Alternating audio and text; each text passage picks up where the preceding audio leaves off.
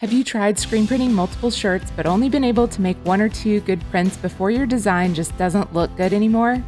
This can be really frustrating. Hey, I'm Jennifer with Pigskins and Pigtails. Here on my channel, I teach how to get started screen printing at home. One of the tricks I use to get set up quickly is cutting my designs with a vinyl cutter and using vinyl on my screens. This can be done without any chemicals or a darkroom. And to keep things just as easy to clean up, I like using water-based screen printing inks. While these inks are safe and easy to clean up with just soap and water, there is one downside to screen printing with water-based inks.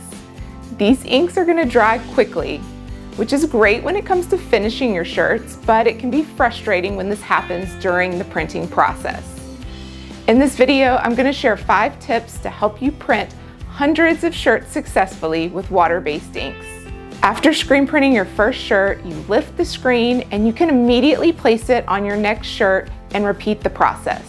This works really well if you have all your shirts spread out and can work this quickly, but if it takes you a little bit more time in between shirts, or you're making shirts with multiple colors and your screens are going to be set aside for a bit, this is when the ink will start drying. As the ink starts to dry, you may notice the consistency changes a little. The ink starts to get a little stickier, or when you make your next print and lift the screen, you may notice spots where the ink is getting clogged. These are signs that your ink is drying in your screen, so here are my tips to prevent this from happening. First, avoid using fans or having AC units blowing near your screens. It may be tempting to have a fan or air conditioning blowing on you as you work, especially if you're working on a multicolor project and using a heat gun or flash dryer. These are going to make your room especially hot, and you're going to be tempted to set up a fan. However, this airflow will cause your ink on your screen to dry even faster. Number 2, keep scooping fresh ink onto the screen. As you print, make sure you're continuously scooping fresh ink onto the screen. Adding new ink keeps it wet and prevents the screen from drying out. Trying to be conservative with your ink and not leaving much on your screen will actually cause it to dry faster. You can always scoop up any extra and save it in the end, so be generous with your ink while you're printing. Number 3, get set up and work efficiently.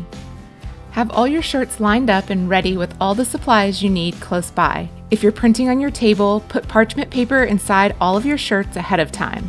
Also, check out the section in my beginner's course that talks about accurate screen placement. This trick will help speed up your process of lining up the screen on each shirt. Another really helpful tool to make your process even more efficient is using a screen printing press. Instead of putting parchment paper inside each shirt, you can thread your shirt on the press. The press holds your shirt and screen in place. This ensures my design prints accurately on my shirt each time, which in turn speeds up my process because I'm not spending time trying to decide where to put the screen on each shirt. Plus, having a screen printing press is a huge help when it comes to printing a bunch of shirts, because if the ink starts to dry and you lift the screen to find a spot that didn't print all the way, you can lower the screen back down and squeegee over it again.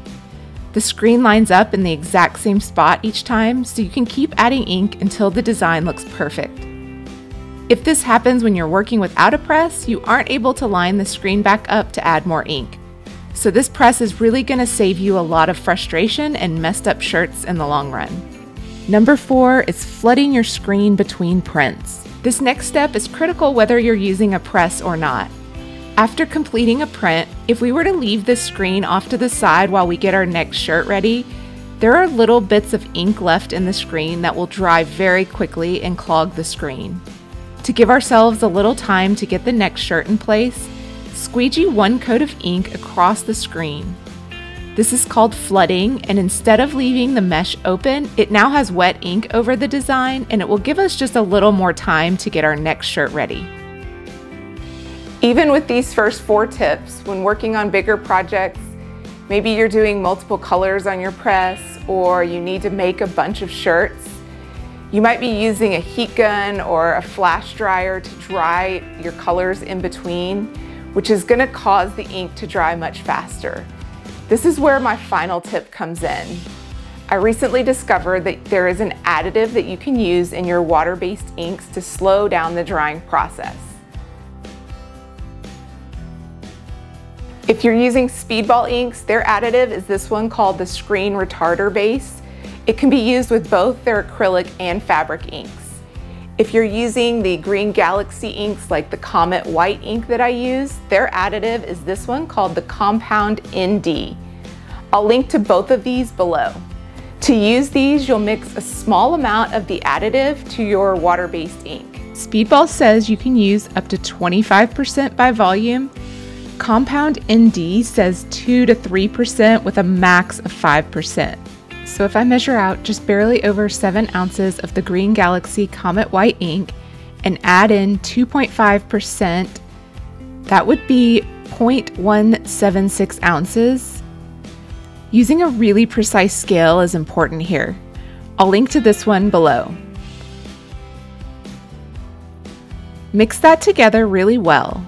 I haven't noticed these additives changing the color or consistency of the inks.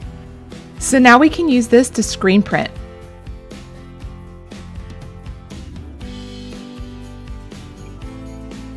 I'm setting a timer for this just so you can see how long the ink lasts in the screen.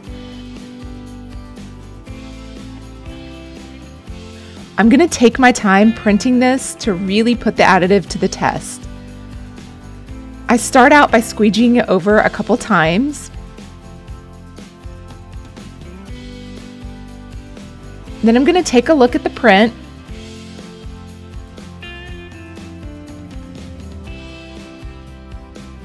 And then I can lower the screen back down to add another coat of ink.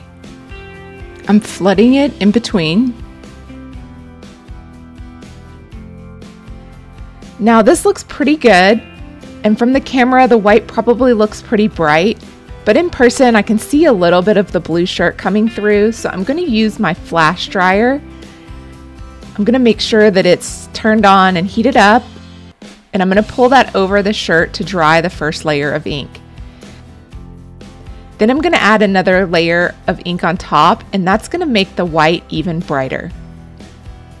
This flash dryer puts off a lot of heat, and this can cause the screen to start to dry out really fast. So this is a good test to see how well the additive is going to work in extending the drying time of the ink.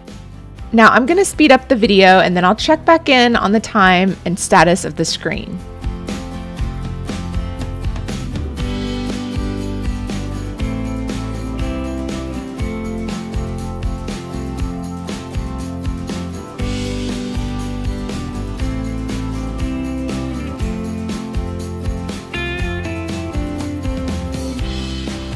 As you can tell, some of the lettering on this design is pretty small. So if I were to print without the additive and I were doing a bunch of shirts, I might lose some of those little spots between the A and the O if the ink were to get sticky. But as you can see, the additive is doing a really good job. It's holding up perfectly so far. So at 21 minutes, you can see there's still no issues with the ink and it's printing nicely.